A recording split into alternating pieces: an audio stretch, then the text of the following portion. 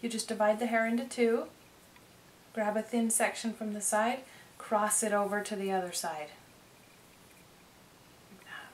And then pull another one from this side, cross it over.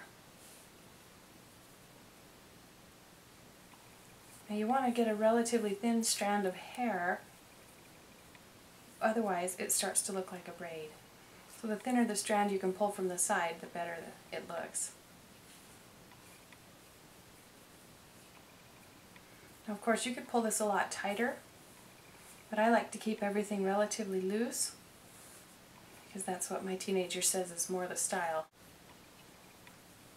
But if I were to do it on a younger child, or someone with shorter hair where it had a tendency to fall out, then I would do it a lot tighter.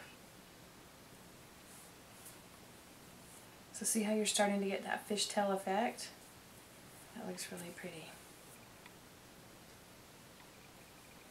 Well, this tends to take a little longer than a braid,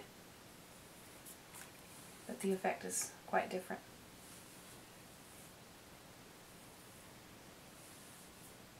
This can also be done in a French style where the fishtail follows down the hair, and we will demonstrate that one in a different tutorial.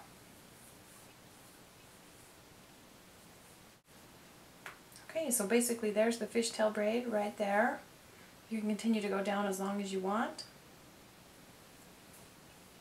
Good luck.